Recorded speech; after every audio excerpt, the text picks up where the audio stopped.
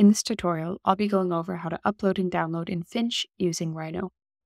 To get started, I'll go ahead and open the Finch plugin by typing Finch into the command line. And I will just dock the plugin down here in the bottom left corner. I'll go ahead and log in with my Finch account under the Account tab, and under the Advanced tab, I will just make sure that auto-receive changes from the web app is turned on. This allows for live syncing back and forth with Finch. The next thing I'll do is select the project that I want to work with, hit enter, and then from the variant drop-down menu, I will select the variant I want to upload to. In this case, it's Rhino, and I'll hit load variant. I can see here that I've received some layers up in the layer panel. Finch uses these layers to send data back and forth between the web app and Rhino. So that means that anything that's placed inside of this Finch parent layer is subject to be edited by Finch, whereas anything placed outside of it, such as what I have here in the default or the context layers, will not be edited or touched by Finch during the syncing. Inside of Finch, we have two main layers, the building mass layer and the custom geometry.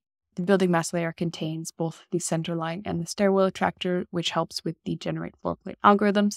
And then the custom geometry is used to send up any context, such as nature, people, context buildings, things like that. So I've already added some curves in here to make my building mass from. So I'll just extrude these out to create the form. So now I've created a couple of different extrusions that I would like to use as my building mass. When uploading to Finch, I always need to make sure that I'm uploading closed union objects. I can upload meshes, extrusions, any type of geometry, but it does need to be Boolean unioned and closed before I upload it. So I will select all four extrusions and hit Boolean union over here. Now I have one closed polysurface. I'll select it and then change its layer to the building mass layer. And now I have my building mass ready to be uploaded. The next thing I'll do is select the center line, and then I will just draw a polyline from midpoint to midpoints. The final thing I'll do before I upload is add some context geometry. So I've preloaded some here and placed it in this context layer. And I'm just going to now switch all of these sublayers and drag them into the custom geometry sublayer. It's important to note here that the colors that I've set as the layer color for each of these objects will be the display color in Finch. So now the water will be displayed as blue and the site will be displayed in this gray color. Once I've added all my geometry and I'm satisfied with my model, I'll hit sync. And now I have my building up inside of Finch, which I can begin to work with and generate in.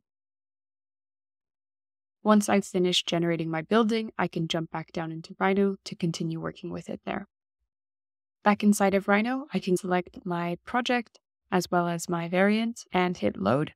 And now I see my building is loaded into Finch. So if I want to get all of this data into Finch in both 2D and 3D, I can hit the Advanced tab and select Import 2D. And now I see that I have received quite a few layers here. If I head into the top view, I can see that now I have the 2D plans of each story of my building all laid out here, both on a programmatic level as well as a spatial level. Next, I can head back to the building, and under the Advanced tab, I'm going to hit Import 3D. And once that loads in, I can see that now I actually have some solid geometry here. But first, I'm going to go ahead and unlink the file and remove the data of the live sync so then I can understand what I actually have imported a bit better. Here I can see that I have imported closed polysurfaces of all of the walls that I've created and generated inside of Finch, so this way I can now continue working with my 3D model here in Rhino.